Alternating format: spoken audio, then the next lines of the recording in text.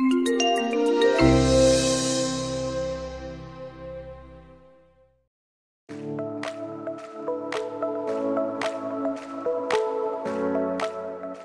wake up in the morning after a great night's sleep and open your eyes.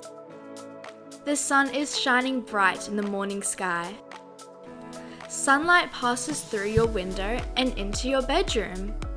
It lights up the room and helps you to see the things around you. Look out your window and the light from the sun lights up everything outside too. Light is a form of energy. It helps us to see. Without light, you wouldn't be able to see the sky light up as the sun rises and sets. You wouldn't be able to see the beautiful colours in a rainbow or the stars and moon on a clear night. You wouldn't see things inside either. In fact, without light, you wouldn't be able to see anything at all. You'd be in darkness. Darkness is when there is no light. The sun is our main source of light during the day. A source of light is anything that gives out light of its own. Fire, lightning, and the stars we see at night are natural sources of light too. At night, when the sun sets, we need other sources of light to see the things around us. We use lights in our houses, streets, cities, and sports stadiums. Car headlights, lamps, and flashlights help us to see too.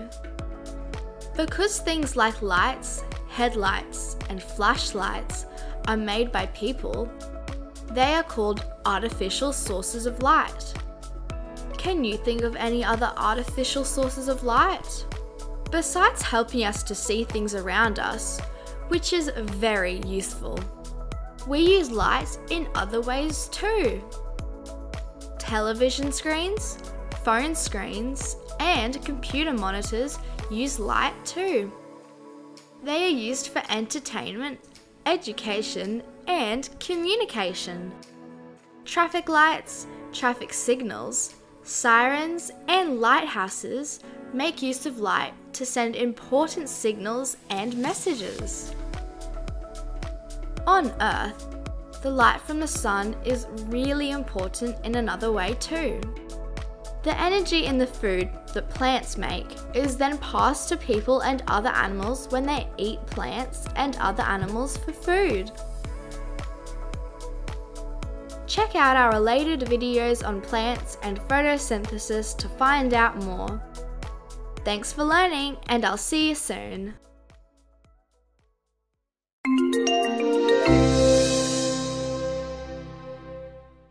Don't forget to subscribe.